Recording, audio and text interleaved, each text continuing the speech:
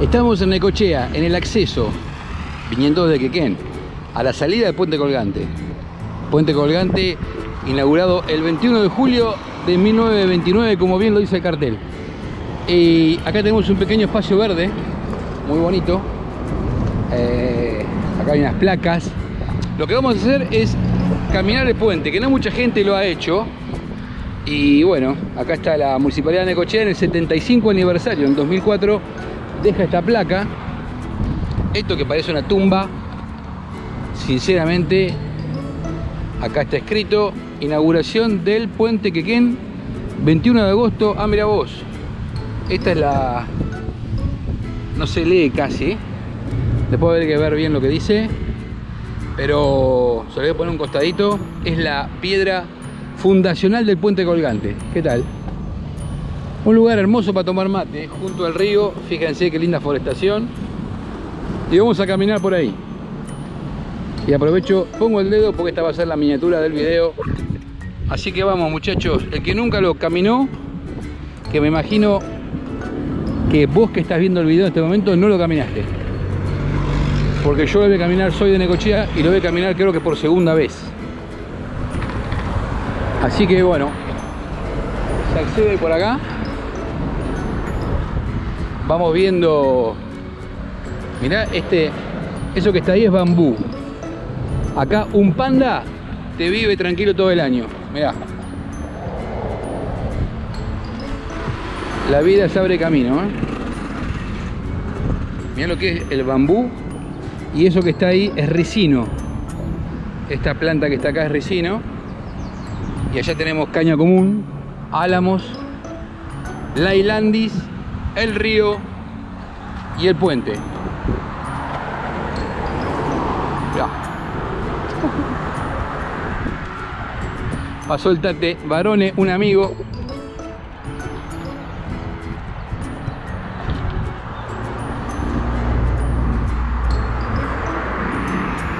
Bueno,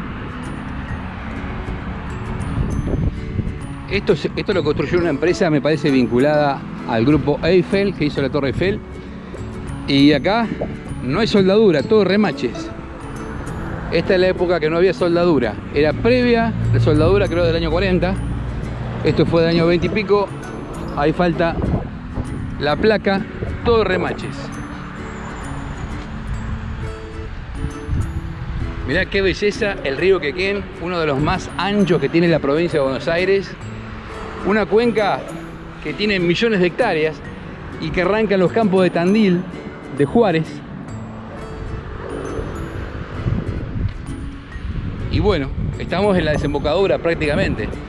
Acá estamos en el Puente Colgante. El que le sigue es el Puente Rocha. De aquel lado tenemos el Necopesca y el Club del Valle.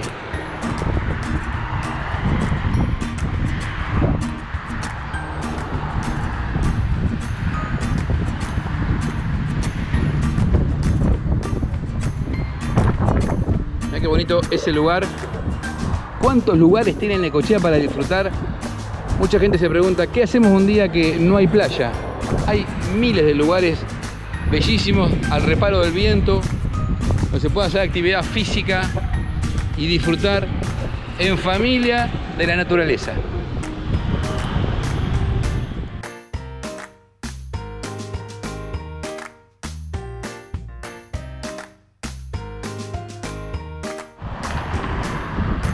Encontramos esta escalera para bajar y para poder ver el puente de abajo, aprovechando que le da el sol. Acá bajamos. Mirá qué belleza el puente. Una mañana de febrero del 2023. Puente Colgante Necochea. Cuando se hizo este puente en el 21 era el número 12 en el mundo.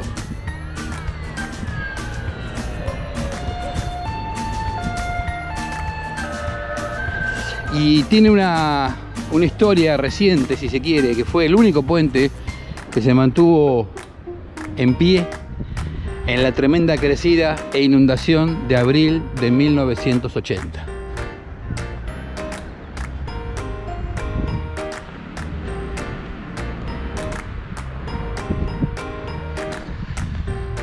Bueno, hay una correntada hacia el mar. Estas son las bases del puente. Van caños. Hay caños de agua, aparentemente.